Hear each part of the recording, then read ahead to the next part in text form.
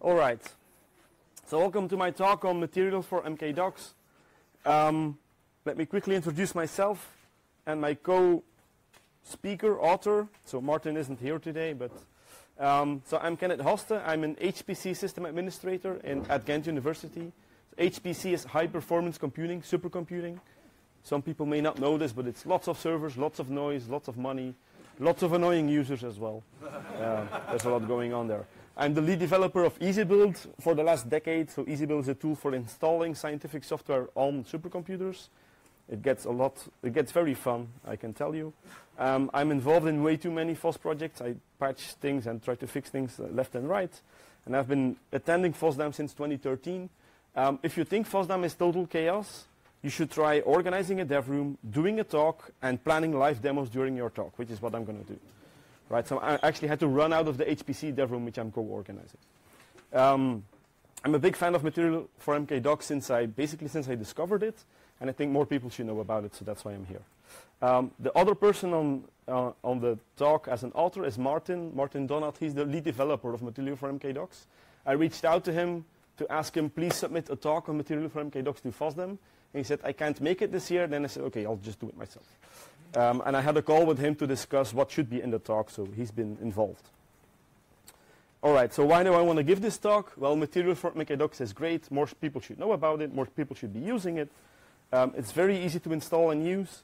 You get very good results with pretty minimal effort, and I'll actually show this hands-on. Tons of great features. It's actively developed. It's open source, of course. And there's a very interesting part of how it's funded as well, which I'll talk towards the end of the talk. I'll cover that as well. And I was very shocked that there's never been a talk ever at FOSDEM on MkDocs or on material for MkDocs. That's just wrong to me, so I'm here to fix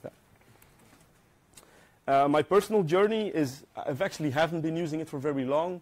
It's pretty recent, basically since 2021. I had to create a tutorial website, or I wanted to create a tutorial website for EasyBuild, for the tool I'm mostly working on. The existing EasyBuild documentation was in Sphinx. I wasn't terribly happy with that. It felt slow. It was using RST. The syntax didn't make sense to me. It was very difficult to work with. We were not getting a lot of contributions to that documentation, so I was looking for other things that could be possible. The tutorial was a totally new project, a totally new website, and I started looking around. I found material from MkDocs, and I was sold after like 5 minutes.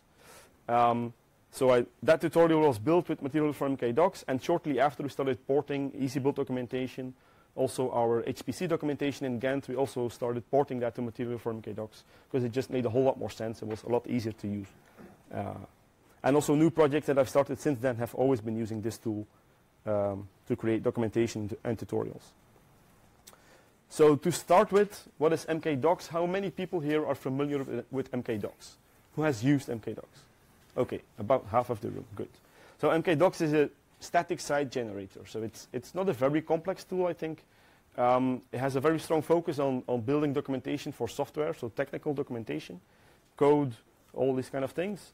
The documentation sources themselves are written in MarkDown, which is one of the things that sold me to MkDocs. MarkDown is everywhere. If you're doing pull requests on GitHub or GitLab, issues, formatting there, wikis, it's all MarkDown. So the documentation that you're writing should also be Markdown, just to make the jump a bit smaller. To configure MkDocs, so how the site should look like and all the bells and whistles it has, that's all done in a single YAML file. Okay, maybe you don't like YAML, but at least it's a single file that you want to look into and figure out how to configure it. MkDocs itself is implemented in Python. That's other than when you install it, you don't really notice that. That's probably a good thing. But it is very easy to install, use, customize, and extend. So how do you get started with MkDocs? So this is a bit of a long list. You install it, pip install MkDocs. Basically, you started creating a landing page, so an index.md, and a docs folder. Typically, you can change that if you want to.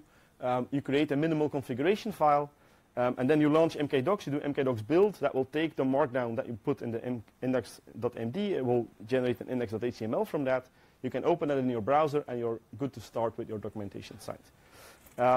You can do an MkDocs build strict as well. If you have any mistakes in your documentation, like you're linking to a page that doesn't exist, for example, it will go ahead and warn you about that, and that's very useful in CI. If you're making changes to your documentation, you can run this in GitHub Actions, for example, and it will warn you that something is wrong and you shouldn't be merging those changes. There's a way to live preview the documentation while you're editing it as well through MkDocs serve. I'll show that as well. And now you can go ahead and write your documentation. So showing all of that on the slide is very boring, so let's do it hands-on. And let's see how quickly this goes wrong. All right, so I'm essentially starting here from an empty folder. There's an empty docs directory, just so I don't forget to put stuff in there. The first thing we'll have to do is install MkDocs. It's not here. So this is just a pip install MkDocs. If you're a little bit familiar with Python, you know you have to be careful if you do pip install because it may end up God knows somewhere. So what I want to do here is create a Python virtual environment. If I remember how to do that. All right, so now I'm in the virtual environment, and in here I can just do pip install MkDocs. And if the Wi-Fi works, that should be working. So now I have MkDocs available, whatever version is there. Okay, so that's the pip install part, that's step one. Now I can create a very minimal mkdocs.yaml. And all you really need to put in there as a very minimal thing is the name of the site. So let's use FOSDEM' here. And in the docs folder, we want to create an index.md in MarkDown. So let's say hello FOSDEM'. This is a demo. Okay, that's all we need. We do mkdocs build. This should be very quick. It generates a site directory with a whole bunch of stuff in there, including index.html. We can open this in our browser, and it looks like this. Hooray, it works. We even get a search function here. Of course, now there's not a lot to search yet. You can search for FOSDEM', and it will bring me to that page. But okay, so the search functionality is already built in and ready to go. Now, once you start creating a couple more pages, let's say getting started.md, like this. If you save this, you have to do mkdocs build again, and you have to refresh this site. And then here you see there's a getting started page as well. Now Firefox gets a bit confused because this is all static HTML. So it says, what do you want to do? I want to open the page, right? What's more interesting if you do mkdocs serve. So now you're getting a small web server here running locally. You can click this. You see the same website.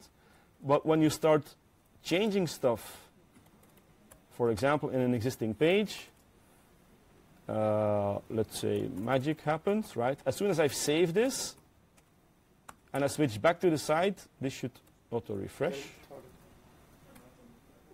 Ah, right, okay, see, demos always go wrong. Try again. You save it, and if you switch back, it pops up there. So you're automatically getting live preview while you're editing the documentation. To me, this is absolutely brilliant. Okay. Now, what I don't like about this is this theme, right? Like, what the hell is going on? The blue and the lines and white and like, okay, getting started is here, but where's my hello page? And, okay, so weird stuff is going on. That's where I think Material for MkDocs kicks in. So Material for MkDocs is a theme for MkDocs. It makes things a whole lot better, nicer to look at, just straight out of the box, very easy to use. And it comes with a whole bunch of plugin and extensions, so extra features that MkDocs cannot do by default. So I see this as MkDocs with batteries included. This is actually how MkDocs should be out of the box. Again, easy to install, use, and configure. All you need to do is in your Python virtual environment, so I'll have to kill the serve here. You do a pip install MkDocs material. So you just install an additional Python package, which will bring in a whole bunch of extensions, and there's a whole lot of stuff going on here. I'll serve this again. Now, if I look at the website, nothing has changed yet because I have to change the theme as well that's being used. So in my MkDocs, I say theme, name, material. And as soon as I hit save on this and I switch back, I think it needs a refresh. Why is it not working? Oh, something went wrong. Ah, demos. Okay, let's try restarting this. Okay, I'm not sure what went wrong with the live preview. Usually that works. So this already looks a lot better. So at least now I'm seeing my pages, and the search here is amazing. It's blazingly fast. Even if you have pretty big documentation, it highlights the things. You can customize the search. You can like rank pages up or down if you want them to be more prominent in your search results. There's a whole bunch of stuff you can do. All right, so to get started with material for MkDocs, you just do a pip install MkDocs material. You change your MkDocs YAML to use material as a theme, and things start looking a lot better already. And now the fun really starts, because there's a whole bunch of plugins and extensions you can start using as well. Now I'll do a quick cheat code here, because the MkDocs YAML I'll end up with is going to be pretty big, because I want to show you all the bells and whistles.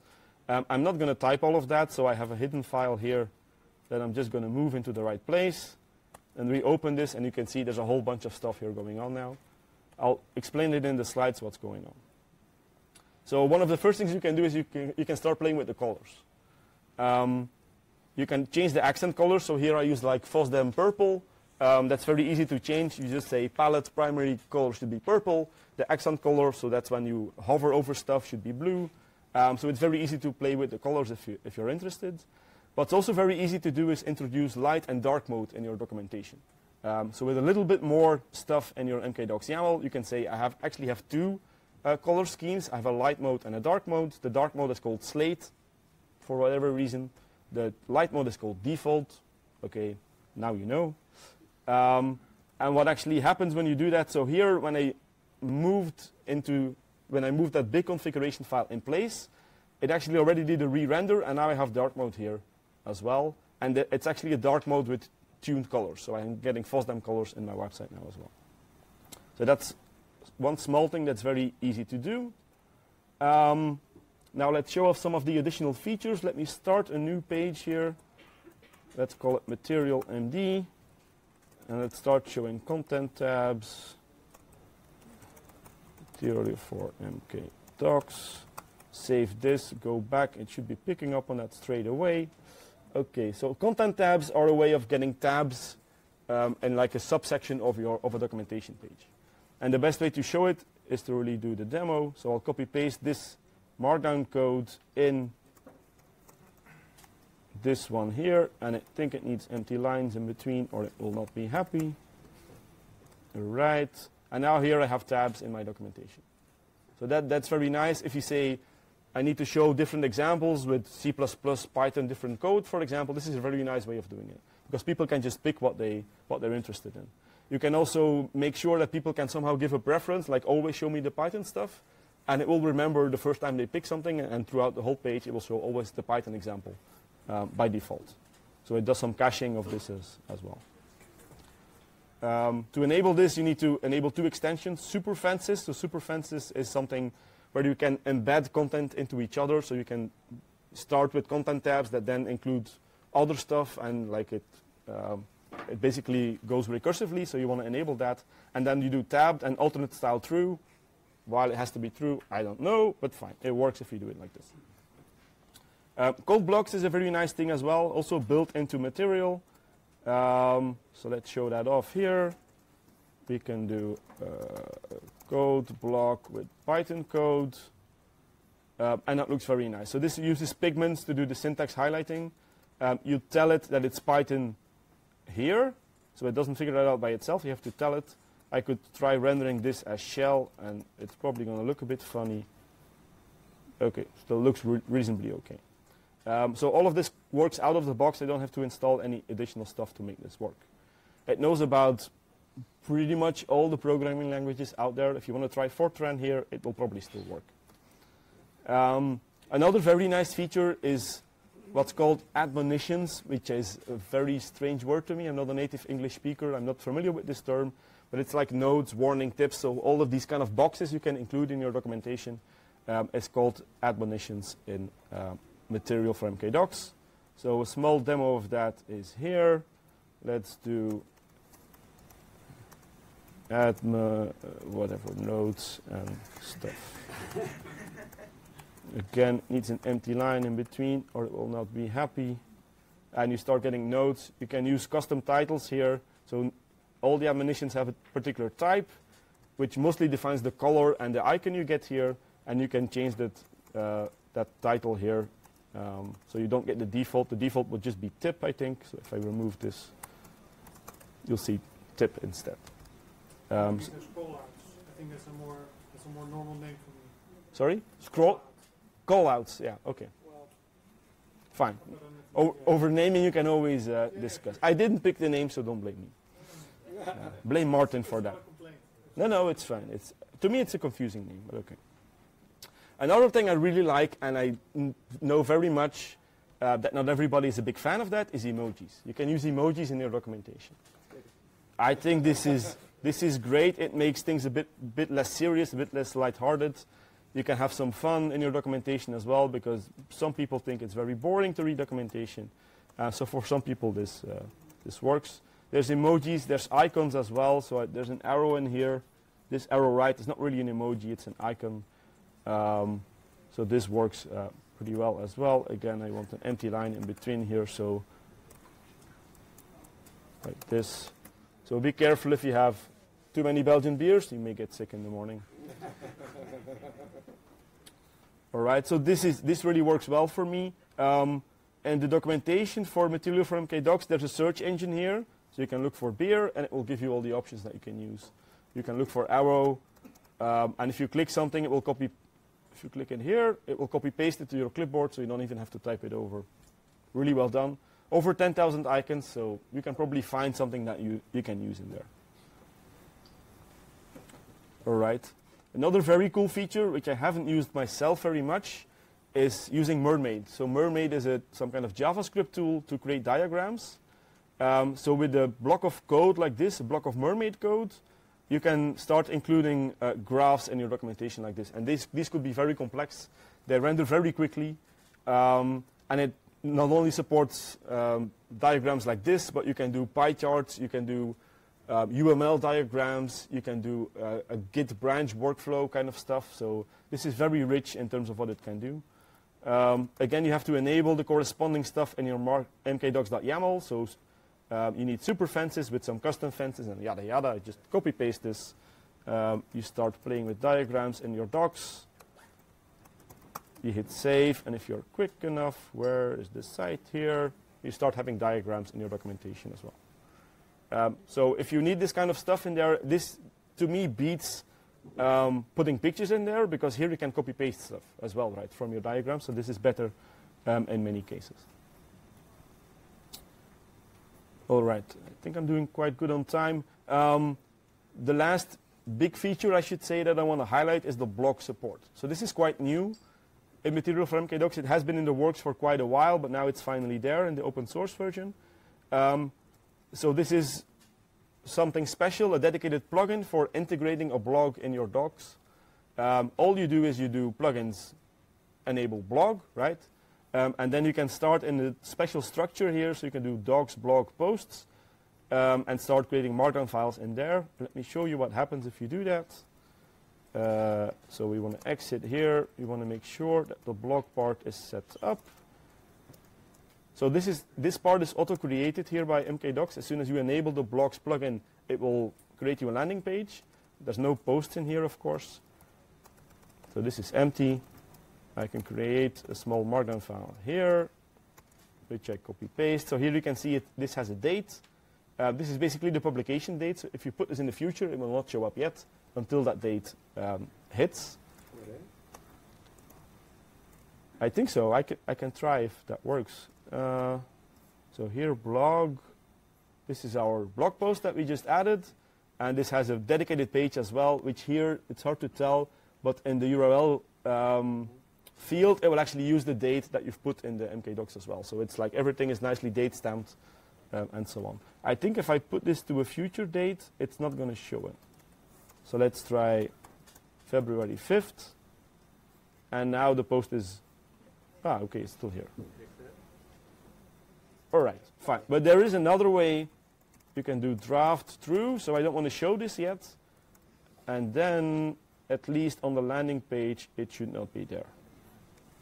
So as long as it's a draft, it will not show it. If you flip it to draft equals false, or just remove that, it will come back. Okay, so this is built in into material for MkDocs. This is quite amazing. All right, so lots of features. There's lots of stuff I haven't showed. It can do a whole lot more. So please take a look at the documentation of material for MkDocs itself. It's a very nice tool. Another aspect I want to talk about very briefly is the way this is funded. So funding is a very big issue for lots of open source projects.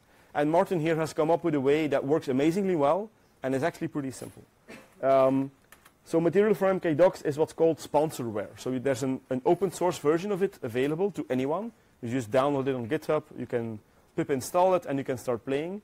But there's actually a private version as well, which has a couple more features already implemented, but which are not available in the open source version yet. To get access to this private version, you have to become what's called an insider. So you become an insider to the project by doing some kind of monthly donation to the project. And I think it starts as low as $15 per month, so it's quite affordable.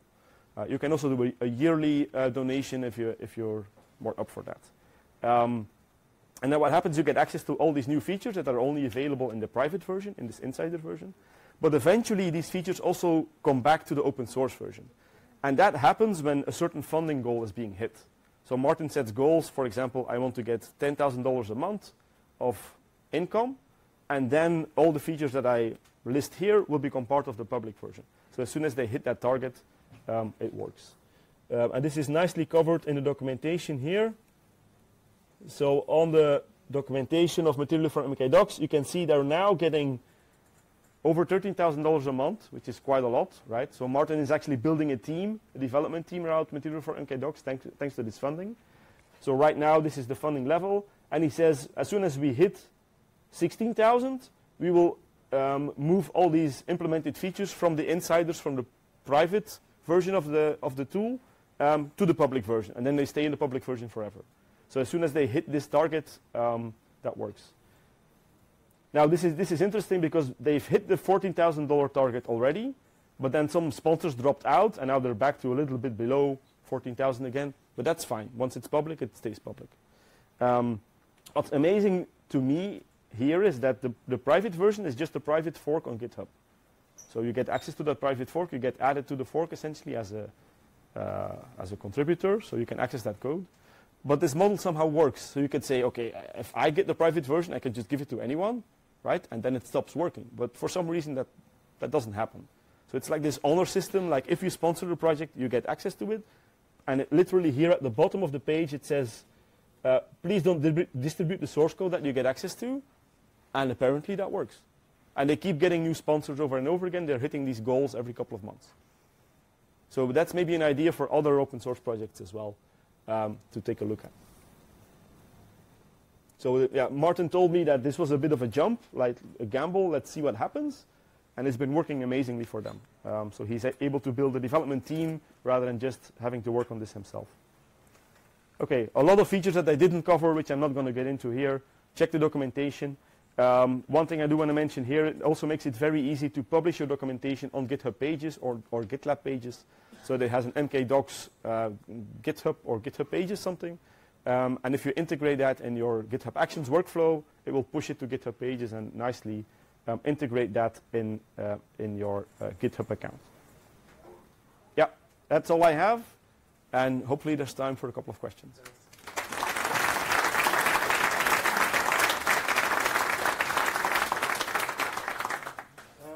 Let's have a couple of questions and we'll see how fast they go. First question? Real quickly, I have two of them. Do you know if the icons, not much the emoji, but the emotions, whatever, Yep. are they, and also the charts, are they vectors or a raster? Ooh, so you're talking about these, right? So the question is, are these vectors or are they bitmaps? I'm not sure. I think they're vectors, but I'm not entirely sure. But you could check, I guess, if you zoom in. Where do I have that website open? Here. So if you zoom in, you can tell that these are probably vectors, right? Yeah, great. Yeah. So they look pretty good. The Yeah. second question is if there is any kind of, maybe it's a stupid question, but there's any kind of translation to this kind of documentation in, let's say, paper, I would say PDF.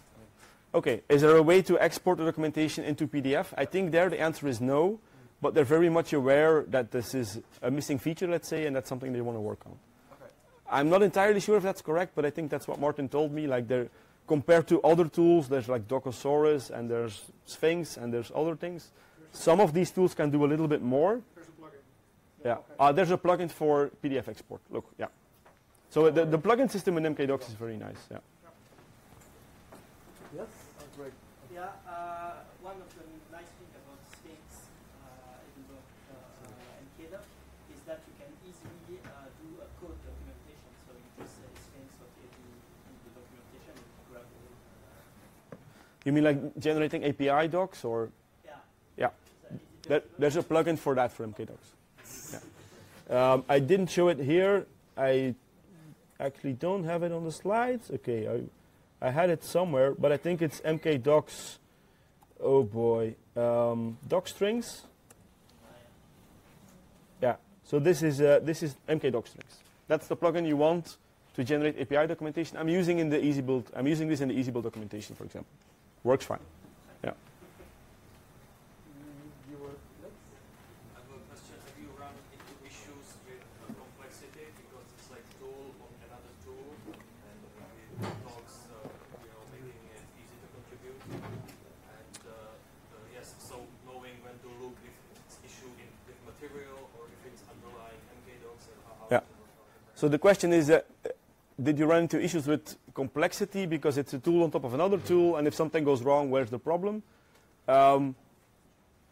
Not really, because usually if something goes wrong, you get like a Python crash, and you can tell whether it's in a particular plugin or in material or in MkDocs itself. I haven't run into many issues like this, but if it happens, it's usually quite clear. And if you don't know, you just report the issue to material for MkDocs, and one of the maintainers is going to tell you, it's not an issue here, it's an issue there, so you should report it there. And you say one thing on top of another, that's not entirely true, it's like plugins. So they do like integrate with each other, and there's some complexity there, but yeah. Usually it's quite clear. If you get like a Python crash, you can tell from where it's coming from. We're gonna stop here. Yeah. Thank you very much. Okay. Thank you.